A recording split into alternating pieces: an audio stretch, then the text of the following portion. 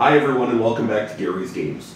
Every week at this time I try and introduce our families to at least one new board game that would be great for families of all ages. And today I'm going to introduce you to one that was actually my oldest child's favorite game for many years. It's called Blokus, and it is an abstract strategy board game that you can play from 2 to 4 players. And it was actually invented in 2000. In 2004 it won the Teacher's Choice Award. Earlier actually won the Mensa Select Award, and you'll see because of the spatial awareness required, this is actually an excellent educational game. It's produced now by Mattel, and they have several different versions of the game out, including Blokus 3D and Blokus Trigon.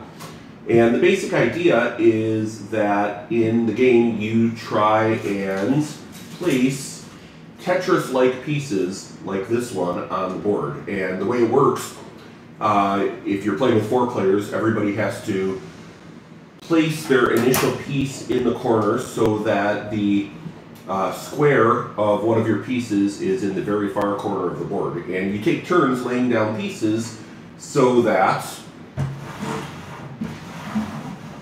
each piece connects at the corner with at least one other piece of your color. And the idea is to do this until such time as you've used up all your pieces.